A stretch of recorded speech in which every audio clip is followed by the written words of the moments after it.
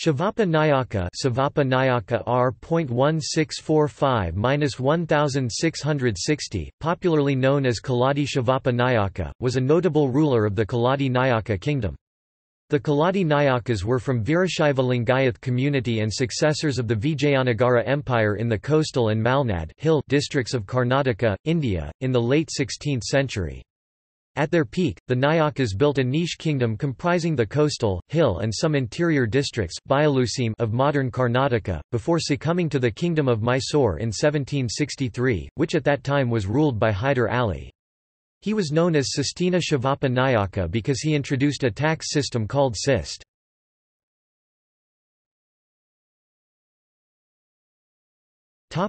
Conquests. Shivappa Nayaka is remembered as an able administrator and soldier. He ascended the throne in 1645. During this time, the last ruler of the diminished Vijayanagara Empire ruling from Vellore, Sriranga Raya III was defeated by the Bijapur Sultanate and sought refuge with Shivappa. The growing threat of the Portuguese was eliminated by 1653 and the ports of Mangalore, Kundapura and Hanavar were brought under Keladi control. Having conquered the Kannada coast, he marched down to Kasaragod region of modern Kerala and installed a pillar of victory at Naleshvara. The forts of Chandragiri, Bekal and Mangalore were built by Shivappa Nayaka.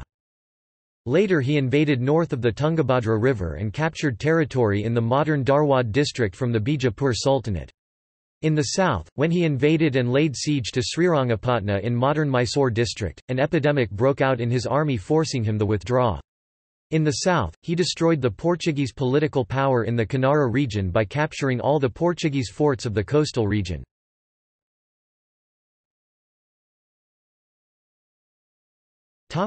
Administrator. Shivappa Nayaka introduced a revenue settlement scheme called Sist, a policy that has found favourable comparison to revenue schemes formulated by the Mughal Emperor Akbar.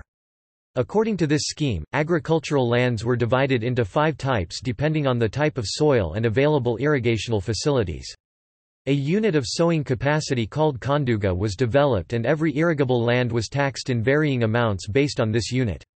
The rate of taxation depended on the yield in each one of these 5 types of land, the rate varying from village to village and amounting to a third of the total yield. Shivappa Nayaka gave importance to agriculture, which resulted in an expanding agrarian economy. A religious and tolerant man, Shivappa Nayaka performed Vedic sacrifices and rituals and patronized the Hindu Advaita order of Sringeri. He was tolerant towards Christians and gave them land to cultivate. He encouraged the mercantile communities of South India such as the Kamatis and Konkanis to settle down and establish businesses in his kingdom. An interesting episode from the time of Shivappa Nayaka's rule goes as follows. A poor Brahmin named Ganesh Malya came to Keladi, the capital city, with the intention of finding a job. Having no money, he carried a bag full of home-grown coconuts. Before entering the city, every traveller had to pass through 8 toll gates, each of which collected a tax.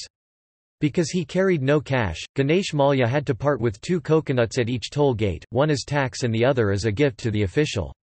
He also paid with 2 coconuts at the city entrance.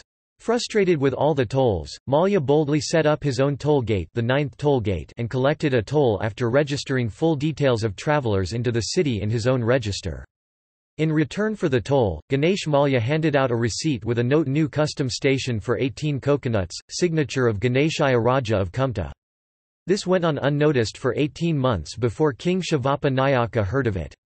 When summoned by the king, Ganesh Malya admitted he had collected an illegal toll to make a livelihood.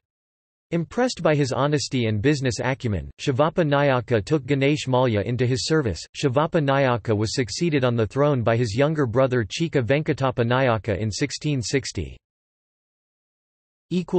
Notes